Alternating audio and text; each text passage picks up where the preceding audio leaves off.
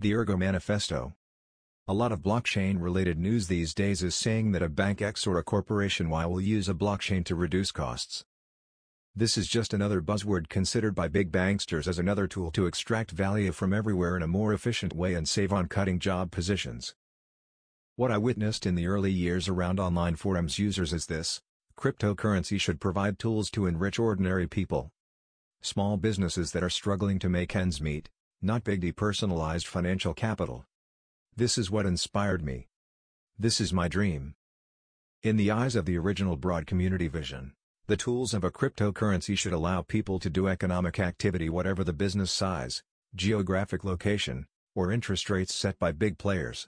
The tools should allow people to make contracts, digital, self-enforcing, reasonable smart contracts, regardless of the differences in jurisdictions, traditions, followed business practices, etc. I hope Ergo will be helpful here. Thousands of small cooperatives and individual entrepreneurs are much more critical to healthy and sustainable wealth growth around the globe compared to a couple of corporations hiding profits in offshore havens. Let's consider the use and integration with communities, cooperative federations, non-profit foundations, and philanthropic trusts. Let's try to create grassroots finance. Yes, many other things can be built, but I think my goal should not be forgotten. Smart contracts that help create value and protect the common people. Bitcoin origins. The first Bitcoin block, known as the Genesis block, contained a message stating, "The Times, January 3, 2009, Chancellor on brink of second bailout for banks." The creator of Bitcoin and inventor of the first working blockchain chose to conceal his identity through a pseudonym that we've all grown accustomed to, Satoshi Nakamoto. This block timestamped both the inception of Bitcoin and the start of an era of technological and financial innovation. Simply put, this was the catalyst for a full-blown revolution. Decentralization is political. It gave birth to the idea that monopolized powers could be replaced by technology.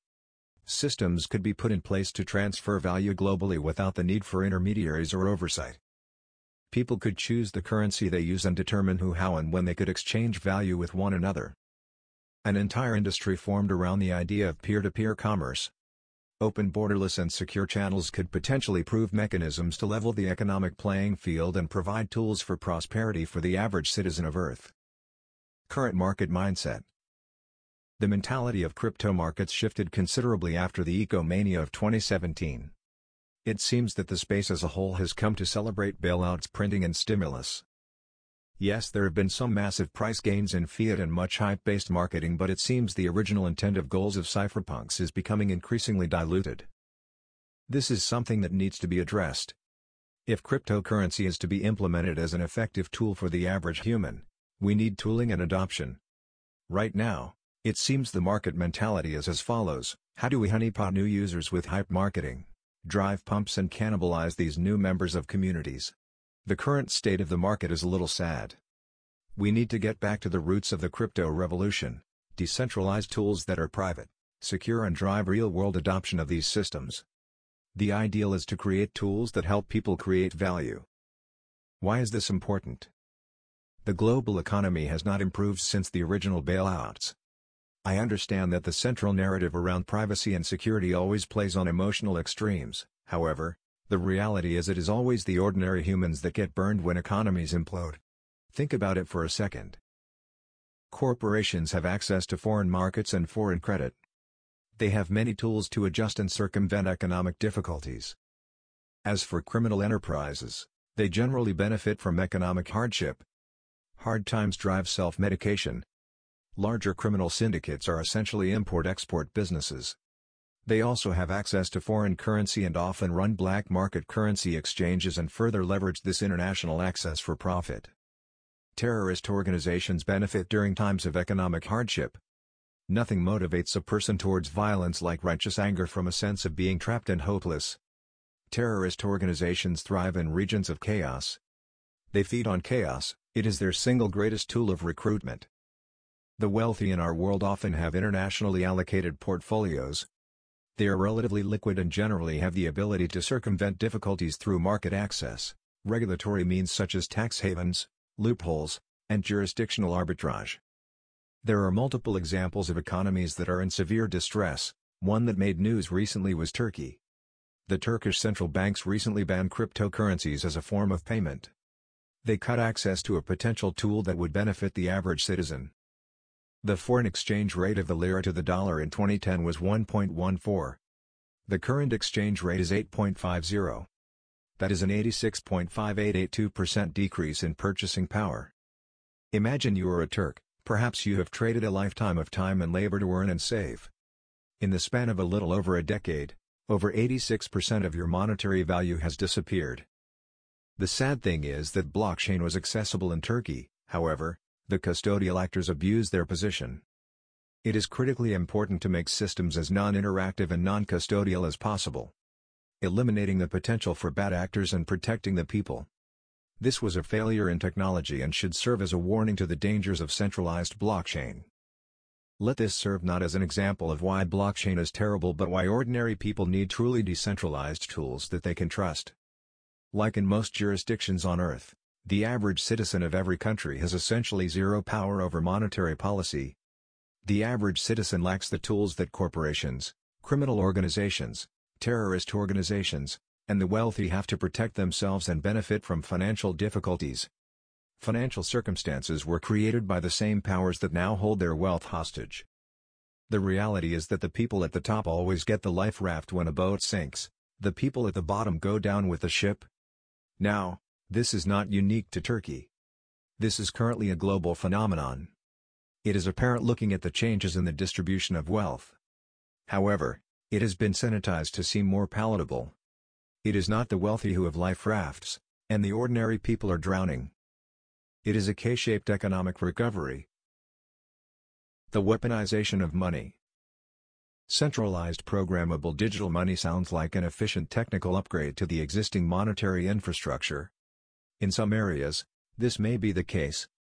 However, it appears that the basic constructs of money are in the beginning stages of an era that will further weaponize money against the average human.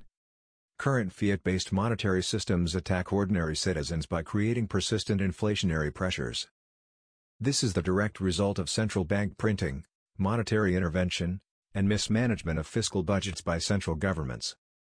The resulting monetary policy has inflicted great hardship on the average global citizen by perpetually driving up the cost of living. Hypermonetization has transformed nearly every asset class into a financial instrument that is used as a means to generate wealth. This has driven wealth inequality globally and produced inflation of global debt to levels never seen in recorded history. The truth is that many consumers have been led to believe larger numbers automatically equate to greater wealth. The reality is that currency is decreasing in its purchasing power. Your house did not double in value, your currency purchases half as much house. Wage inflation has yet to equalize the inflationary pressures put on the middle and lower classes globally. The result is a further increase in personal debt and monetary stress on the average consumer. As central banks begin to enact a shift to central bank digital currencies, they may end up redefining the historical principles of the currency itself. I fear that money will be weaponized and turned into a tool of social control. I believe three particular points need to be watched for and rejected to prevent the adoption of weaponized money. The first is programmable money's ability to have an expiration date and/or the ability of central powers to burn CBDC forcibly. This constitutes theft to the highest degree. Perhaps we will hear some sanitized terms, such as digital asset forfeiture. However, this level of centralized power will forever alter the balance of power between citizens and the state. The second is the ability for centralized power to connect credit or payment ability to a citizen's social status within a community. Simply stated, this is weaponizing money against dissent. The ability for a citizen to dissent in any free society is generally the only legal means they have to effect change. Absent the ability to dissent, society is not free. Connecting centralized access, reward mechanisms, or conformity to digital money currency is weaponizing money against thought, freedom of speech and freedom of expression. The third aspect of digital money to watch is the ability to censor or limit credit in particular market areas. This challenges the sovereignty of money itself. The collective social contract has generally been that your money is yours. It is your property, your asset. Restricting or limiting consumers' access to spending their wealth is a power we must all fear and resist. Although legalization has prevented access to specific markets, products and services, cash has remained sovereign. This pillar of freedom must be respected. This potentially could destroy the concept of a free market. Privacy. Privacy must remain an option to protect the individual. It does not have to be forced. Let people make their own choices. Privacy is the ability to create barriers and erect boundaries to create a space and for the individual. It is up to each what borders and boundaries they choose to make. Civilization exists under a continuous tension between what is best for society and what is best for the individual. The only real entities in a community are individuals. All collectives, associations, and governments stem from individual participation and interaction. Privacy protects the individual from society. Privacy creates space to allow personal autonomy. Personal autonomy is the basis of individual rights. Privacy, both financial and personal, is a critical component of life in a free society. When in the wrong hands, personal information can be wielded as a powerful tool of control and manipulation. Privacy allows individuals to make decisions free of coercion. Individuals in free societies must have a boundary, a private reality, free of government involvement, surveillance, and control. Current technological trends in our world significantly intrude on one's personal space. Individuals should have control over who has access to information about their personal and financial lives. Privacy is a matter of trust. The lack of privacy demonstrates a lack of confidence. A lack of trust cannot be the foundation of a healthy society. Healthy societies are built on cooperation. Voluntary cooperation is, in and of itself, an exercise in trust. Privacy rights mean that groups can't take your data without your knowledge, consent, and leverage this information for their benefit. Financial privacy is especially vital because it can be the difference between survival and systematic suppression of an opposition group in a country with an authoritarian government. Absent privacy, individuals and society have no means of survival when under the threat of oppressive regimes. How many times in human history have religious, political, or tribal conflicts lead to one group in power forcibly taking the wealth of another less powerful group? How often is the seizing of financial assets used as means of authoritarian control?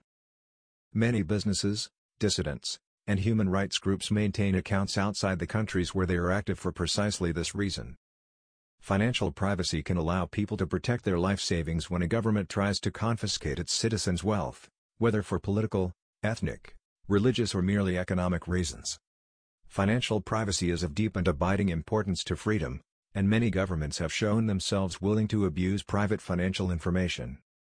Ergonomic money. The goal of the Ergo blockchain is to create ergonomic money. Ergonomics is the scientific discipline concerned with understanding the interactions among humans and other elements of a system, and the profession that applies theory, principles, data, and methods to design to optimize human well-being and overall system performance. Time and time again, economies implode, those with financial tools end up cannibalizing the wealth and value of the ordinary people. This is not ergonomic, it is predatory and monopolistic. We need better tools. Now perhaps competition will upset central powers. It certainly did in the case of Turkey. That is why these tools need to be private, resilient, censorship-resistant, secure, open and free. Perhaps you live in a developed society and think it is fine, the central banks are pumping liquidity into our economy. Central banks are bailing enough water that the ship won't sink. I hope you are right, but I fear you are wrong. Simply because the tools we are building may not benefit you today, make no mistake, they may be the lifeboat of tomorrow. That is the intent, purpose of my life's work in cryptocurrency. Anyone who dares to say cryptocurrency is just a tool for criminals and terrorists need to search how these organizations are funded, protected, and where they draw their supply chains from before making such accusations. Ignorance is venomous. It is often those at the bottom who suffer in separation from those at the top who initiate the suffering. This cycle of economic abuse needs to be broken. The goal of ergonomic money is to create money and smart contracts for all people. Those at the bottom have the greatest need for the type of tooling we are building. Ergo Basic Principles. In this section, we define the main principles that should be followed to create ergonomic money.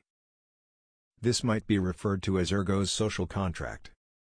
In case of intentional violation of any of these principles, the resulting protocol should not be called Ergo. Decentralization first.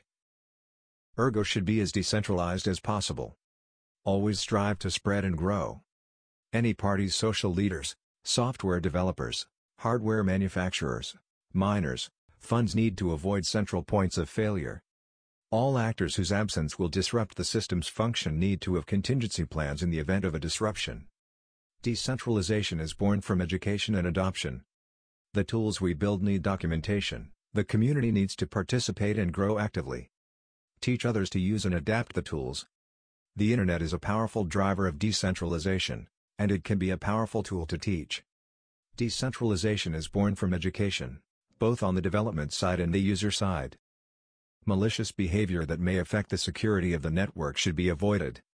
If any of these parties appear during Ergo's lifetime, the community should consider ways to decrease their impact level. There will always be those who seek to disrupt, take advantage, misuse and abuse their power. What is the answer? Education. Educating users to protect themselves, identify malicious actors, avoid them, and work together to minimize their influence. I would encourage all community members to continually seek to learn, adopt tooling, assist and teach in one way or another. A strong community is born through strong cooperation. Open, permissionless and secure. Ergo protocol does not restrict or limit any categories of usage. This is necessary to remain resilient. We certainly can advocate cooperation, trade, and human values, however, we do not enforce them. That would require central power. Developers are free to implement any logic they want, taking full responsibility for the ethics and legality of their application. All code for the core protocol must remain fully open and transparent. Every line should be fully auditable and transparent. This prevents manipulation as well as builds decentralized resiliency. Ergo is fully committed to being open source to remain trusted, and that trust must remain fully verifiable. Anyone can join the network and participate in the protocol without permission. Unlike the traditional financial system, no bailouts, blacklists, or other forms of discrimination should be possible on the core level of Ergo protocol. Insider advantage should be minimized. Ergo is committed to supporting privacy tools for those that wish to use them. This must remain a voluntary choice if a user wants to use mechanisms to disrupt the public availability of their data entirely within the scope of their power. They must take full responsibility for the ethics and legality of these actions. Ergo is committed to best security practices. This is a continual commitment to prevent network attacks, preserve privacy and protect on-chain value. Created for regular people. Ergo is committed to being a tool for regular people. Ergo is a platform for ordinary people, and their interests should not be infringed upon in favor of big parties. In particular, this means that the centralization of mining should be prevented. Regular people should be able to participate in the protocol by running a full node and mining blocks. Post-Autolycos v1 Ergo will work to provide a hash rate distribution of pools. Ergo is committed to building an ecosystem that offers tools designed to assist regular people. Peer-to-peer exchange is continually under threat from peer-to-central power exchange. It is Ergo's goal to encourage tooling and community education to empower ordinary people. A platform for contractual money. Ergo is the base layer to applications that will be built on top of it. It is suitable for several applications, but its main focus is to provide an efficient, secure and easy way to implement financial contracts. Ergo is committed to building a network on solid foundations that continue to update and innovate. The goal with contractual money is to create a system that is not overrun by high user costs and fees. For money to be ergonomic, it must remain cost competitive. Ergo will assist with frameworks and tooling for people to build and implement to maximize the use and utility or contractual money. Long-term focus. All aspects of Ergo development should be focused on a long-term perspective. Ergo was launched in crypto winter. The purpose and intent of Ergo core developers need to supersede short-term market conditions. There will always be those who come for short-term appreciation and those who come for the principle. Smart contracts for the people is an open-source concept to provide a system that can empower the average person. That goal is to remain resilient, adaptable and secure through the long arc of time. Since Ergo is designed as a platform, applications built on top of Ergo should also survive in the long term. This resiliency and long-term survivability may also enable Ergo to be a good store of value and a mechanism to assist the ordinary human. We should always see beyond our noses, thinking into the future. What tools can we add? How can we improve? What are the risks? How can we prepare for what is next? This long-term vision must never die for Ergo to survive. Ergo was born in crypto winter when many had already begun dismissing the future of distributed systems and their ability to create value. Nonetheless, we endured, kept building. Too often, people sacrifice long-term growth for short-term excitement. Good times will come, and hard times will come. If Ergo is to endure, we must be principled and create value on solid foundations.